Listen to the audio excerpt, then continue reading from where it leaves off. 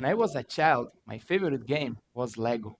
Sometimes I take care of kids building Lego houses. It is impressive how fast they can lose the Lego pieces. And do you know what they do? The kids that I know use gum. So I find out which are the kids that do it and put them in timeout.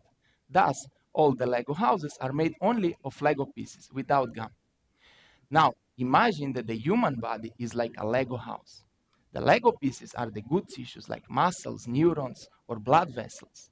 The gum represents the tissues that are not good for the human body, like fat and scar tissues. Every tissue is made up of cells. When our normal tissues are damaged or lost, very special cells called stem cells create new tissues. Stem cells are like the kids building a Lego house. Just like the kids can use Lego pieces and gum, stem cells can form both good and bad tissues. By the way, as I am a stem cell researcher, stem cells have been really like my kids in the last 5 years. The bad tissues lead to several diseases and to the malfunctioning of the human body. What we want is, after injury, to make the stem cells to be the good tissues and not the bad ones. Now I ask you, are all the stem cells the same? And here comes my thesis. We study stem cells attached to the blood vessels called pericytes. Using molecular biology techniques, we discovered that there are two different types of pericytes. We call them type 1 and type 2 pericytes.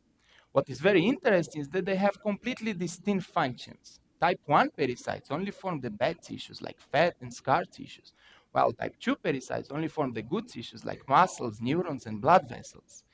This is important because now we can develop therapies that will block only the stem cells that form the bad tissues.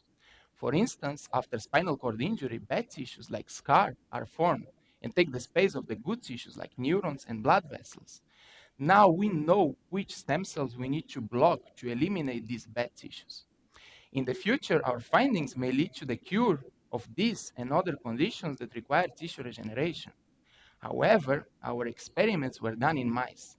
Does the same happen in humans? We still don't know, but my thesis is not done yet. Thank you.